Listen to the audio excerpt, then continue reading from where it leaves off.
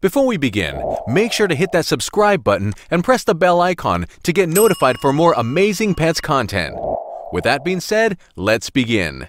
Whenever I go to work, I drive, I don't fly, because I want to bring my dogs with me. I've got two wonderful pit bulls named Boss and Venice. And, I've seen pictures. You've seen pictures? They are strong-looking creatures. They're beautiful. Yeah. They're sweethearts. And it's very important to me to bring them with me everywhere. One, because I'm nothing without them, and they're my best friends. But two, it's important for me to do whatever I can to sort of change the perception of pit bulls in this country. I think it's pretty sick and twisted how people feel about them a lot of the time. And my dogs are total sweethearts. And yeah, they seem like it. They're wonderful. Well, you know, I know this runs in your family. Your father is the chairman of the board of the Humane Society of the United States, and an amazing guy who does so much for us. But he helped lead the fight in Maryland to deal with a legal problem where pit bulls were going to be deemed inherently dangerous. I know it. I mean, just regardless of it could be the sweetest dog, but the court said they're automatically dangerous. Look, I mean, anytime you look through history, anytime that there's sort of a blanket blind rule, blanket blind law that ends up discriminating against a certain person, it's the same thing discriminating against a breed of animal, and it's incredibly unjust. And you know, people who have had a pit bull be a part of their family, it's their family dog, they could have had him for years, all of a sudden can't keep him anymore, and just leads to the number of you know, strays. It leads to the number of dogs out there that are getting taken into fighting kennels. And when I was a kid, it was Doberman Pinschers who were viewed as the toughest dog, and there was a Rottweiler. So I've seen it. It's just cyclical. And, yeah, I mean, it's all sort of you know, whatever.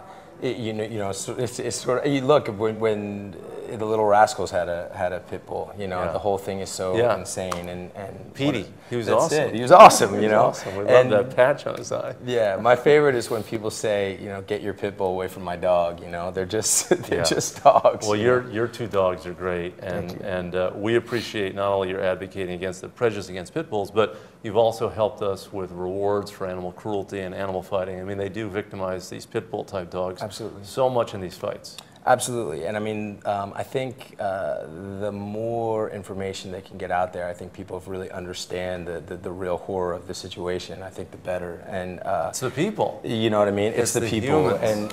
And you know, and the other thing that I want to say is I've seen dogs, and I've taken in dogs that have been through all kinds of things. And the one thing I can say is you can always bring a dog back, and they're incredibly loyal, wonderful dogs. And but it's not just pit bulls, because you know these awful criminals that are participating in that world, you know, they're stealing pets and they're using them as bait dogs, and there's all kinds of horrible stuff. There's violence against people. It just runs. It's like a whole criminal subculture. It's very, very sick. It's very, very sick. Well, we're grateful because you're here for our 60th anniversary event in Washington. Thank you for joining us. My pleasure. And being on stage here, tonight. And you're going to be talking about puppy mills a little bit, which is another form of exploitation of dogs that sickens me, and we're trying to do something about it. Cool. Yeah. No, I'm honored to be here, and I appreciate it. Adoption, right? Not getting a dog from a pet store. Your two dogs came from the streets. Basically. That's it. And I mean, you know, it's pretty brass tacks and straightforward. It doesn't really make sense to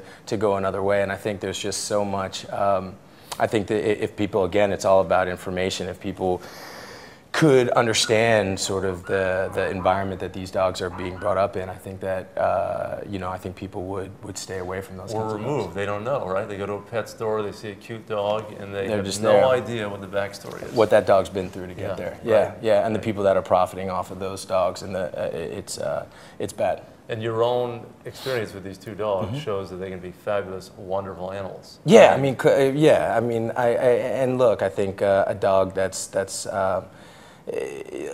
a dog will, you know, the wonderful things about dogs is they don't get in bad moods, and they love you no matter what, and they stay with you and by your side. And there's so many out there that are just looking for bad moods?